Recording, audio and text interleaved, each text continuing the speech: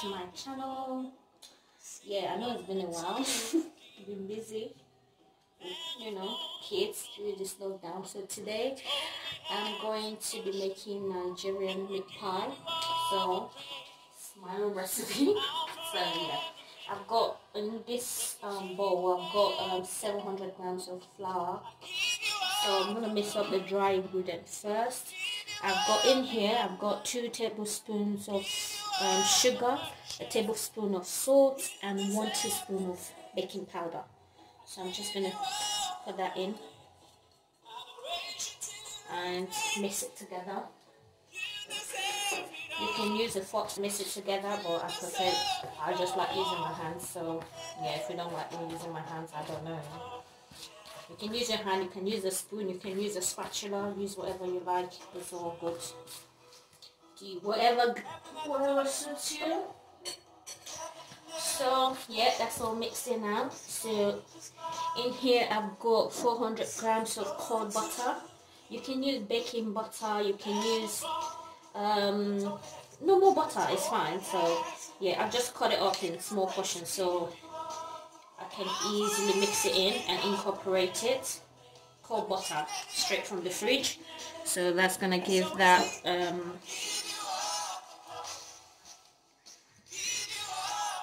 creamy texture.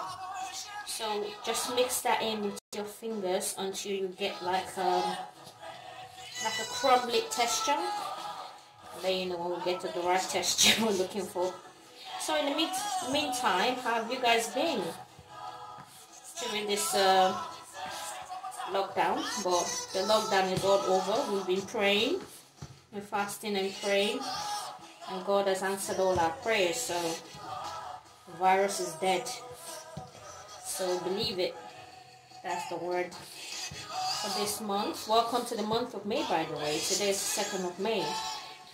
So yeah. So just keep mixing that.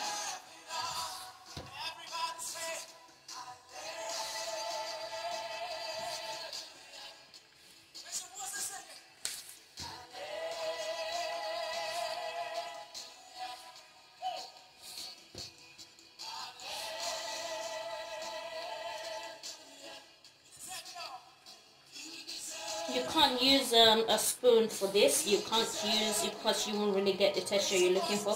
So yeah, you have to use your hand. Get stuck in there. Make sure the butter is incorporated in there. See it? We're getting there. Okay. You get the texture of like breadcrumbs actually.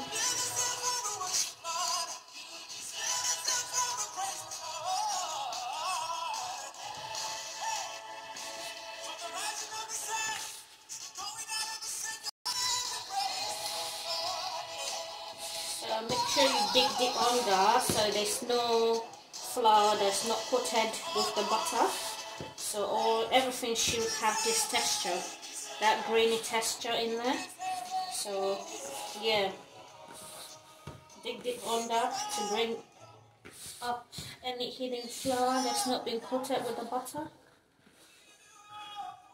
So yeah, that's the texture we're looking for, all grainy. So the next step, dig a well in there.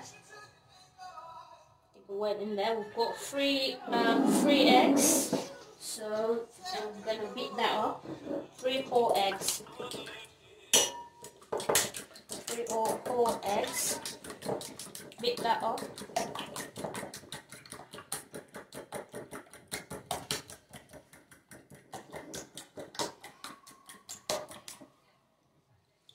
Yeah, we've dug a well in there, so we're just gonna pour that in right in the middle. So at this stage, you might want to mix it up with this, or a spoon, a spatula. But yeah, I think I'm gonna mix it in with this first, and then when the egg is all in there, then I go in with my hands. Because yeah, I know some people eggs can be quite, you know. I don't want to use the word, so let's, yeah, just look at it.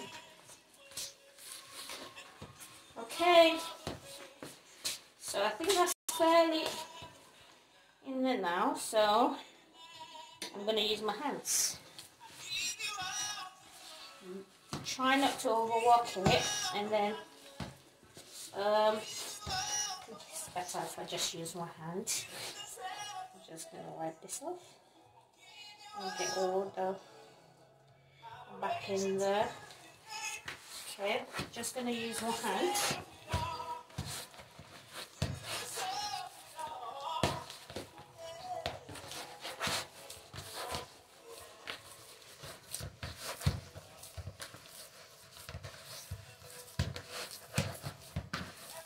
You knead that lightly.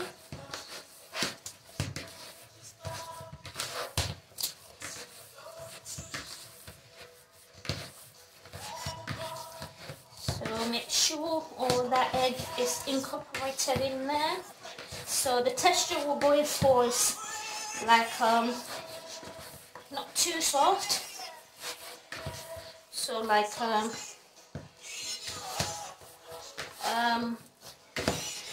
wouldn't say mashed potato. It depends on how you want your mashed potato, or if you are from Africa or Nigeria, like pounded yam texture.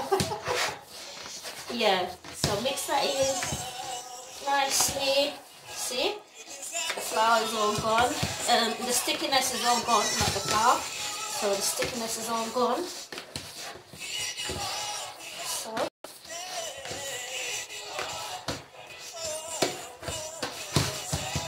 Yeah, the texture we're looking for. If you find that your dough is a little on the thicker side, like it's harder than this, I had cold water in here, so you can add a little bit of cold water, but I don't think I'm going to need that cold water because I've got the texture that I'm looking for, or rather the consistency I'm looking for. So yeah, so while that is going, yes, I'm just going to leave that in there. Apparently supposed to cover it with cling film, but I just realized I'm out of cling film, so I'm just going to cover it with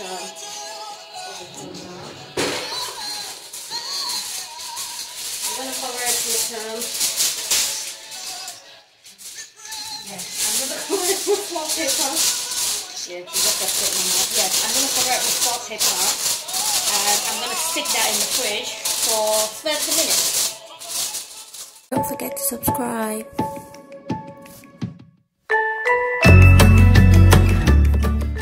While you put in the onion, I already have the oil on the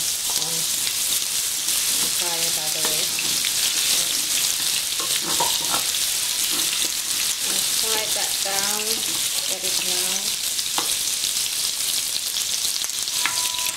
Also, whatever texture you like. I really don't like fresh onions, so I like to cook it down a lot.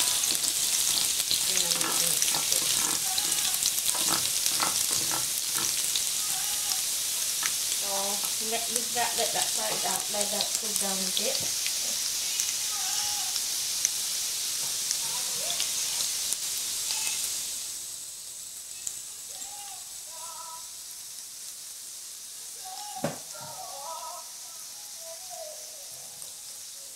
Yeah, I think in my list of ingredients I didn't even bother to mention the oil. So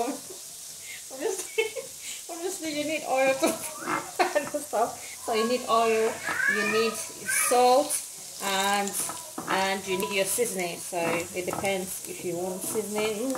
If you don't want seasoning, if you just want salt, so that's left up to you. So yeah, the onions is fried down a bit now, just the way I like it. Then I go in with the Scotch bonnet pepper. Yeah, so that's gonna add a little bit of spice, or sort of spice to the meat pie. If you don't want it spicy, you can just keep that step. You don't have to use it, but that's just a matter of preference. I like it, so yeah, whatever you like. If you don't want any spice, don't add anything to it. Just keep the pepper there, and just go in to the next one. So this is mine. Yeah, and then you go in with the, just gonna turn this round. Yeah, that's great, because I've just put in the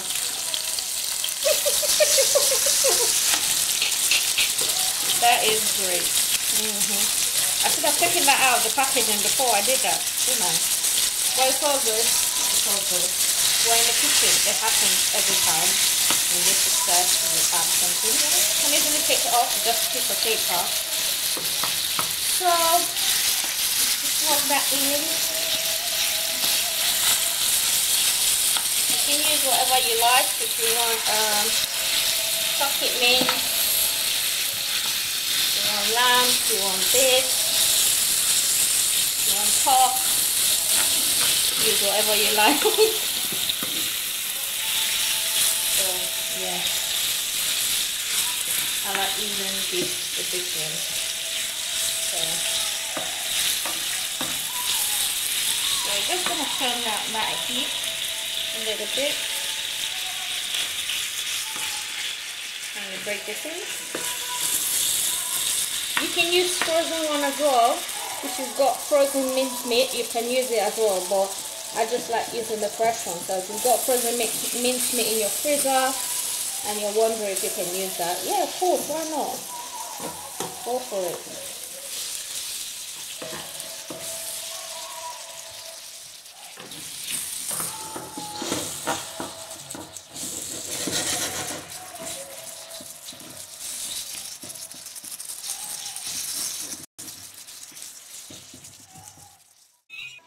And then I've got 500 grams of mincemeat, which obviously is gonna be the main filling, the meat for the meat pie. So yeah, so let's start by making the filling. Check on this now. So just use your hand to press that. See that? Yeah, don't mind my nails. It's fine. I'm gonna fix it. So yeah, that means it's cooked. And then try the carrot as well. So it's not crunchy. Slightly crunchy, but it's not that crunchy. It's cooked, but it's a little bit hard, but it's perfect because the meat pie is still going to go in the oven, which means you're going to cook down further. So yeah, I know it's watery. You might think, oh, you're not going to put it in the meat pie like that. So to get that down, you put I'm going to put some flour. Use all-purpose flour, by the way. I don't think I specified that. Not self-raising flour, all-purpose flour. So I've got a tablespoon of flour. You just put that in because that's gonna thicken it down. At this point, just turn off the gas, turn off the heat, and take it off. Take it off the gas. Let it cool down. See, that's thickening down already. And that's my daughter in the background, by the way, if you're wondering.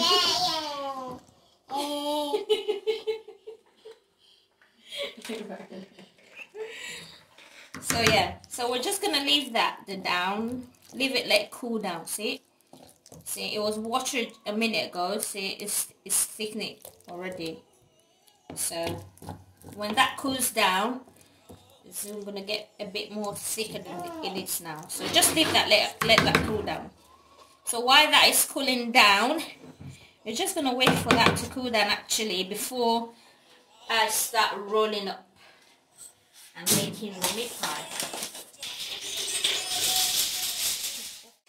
So guys, we're back. It's been a bit more than half an hour. It doesn't matter because the minimum time you're supposed to leave it in the fridge is 30 minutes, so you can leave it longer than that if you want. So now I'm going to start with the process of making the meat pie. So I'm going to lightly flour my wok top so the dough doesn't stick to the wok top.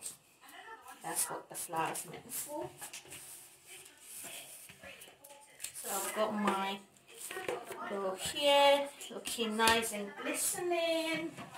So I'm going to cut it in portions actually. Let's see. I'm going to cut it into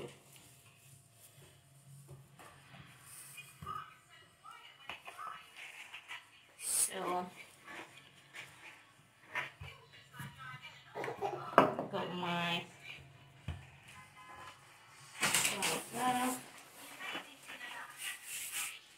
my rolling pin, so I'm gonna roll that out. Out of the way. Tabletop is clean and the counter is clean, so don't worry about that. Clean that before. So yeah, roll that out. You can roll it out as thick as you want or as thin as you want. Use this to cut.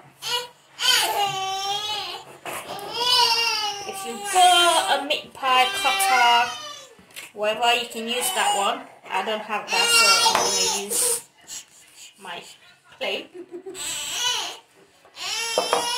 So got that, a spoonful of the filling.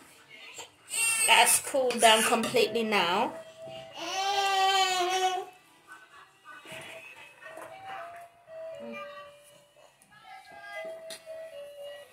Don't fill it too much, so you can easily hold that down. And then you need a fork to press the edges, like so.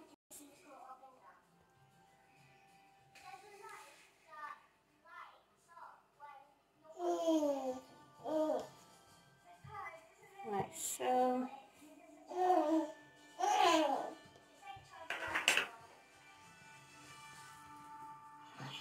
So yeah.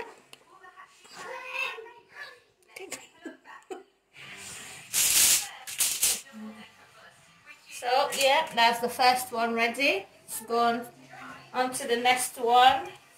Keep doing that until now all the meat pie is ready. So what I'm gonna do is to put fork through. So when it's in the oven, it can escape. So just do that.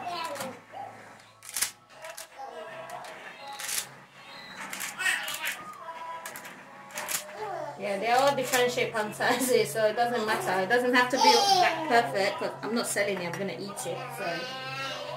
So just make an egg wash, one whole egg.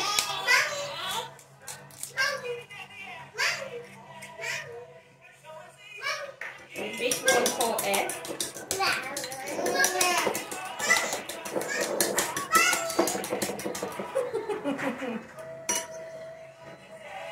I want to make it into my video, isn't it? Mommy. It's all good. So we're just going to egg wash that, just to give it that golden color when it's all ready. Yeah, the kids are saying that's enough. Can you get off the video now? So just gonna, just like so.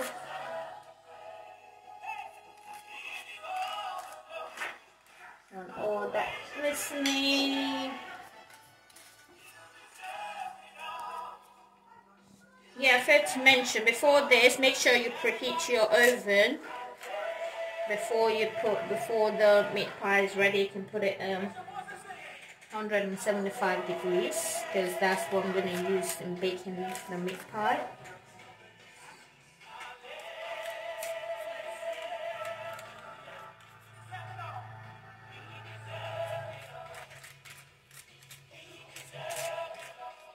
Try and get the corners. Just like so.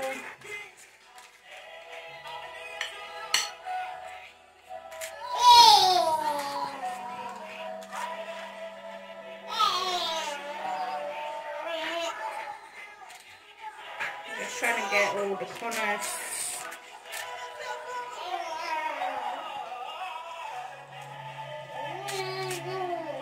So that's ready. That's gonna go in the oven. I'm going to preheat it for... Yeah, now the meat pie is out of the oven. It's so hot. It looks delicious.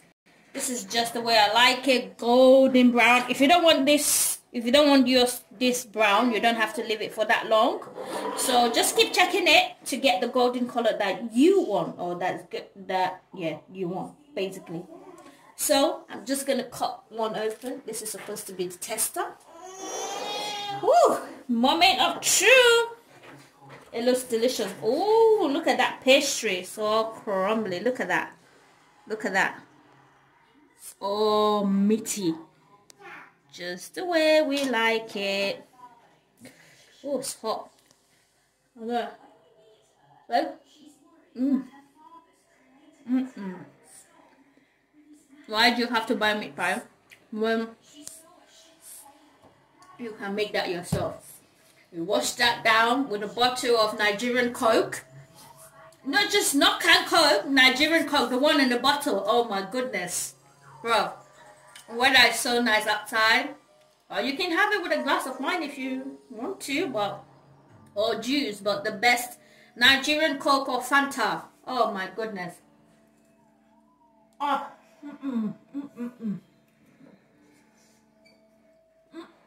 I can't even talk, excuse me.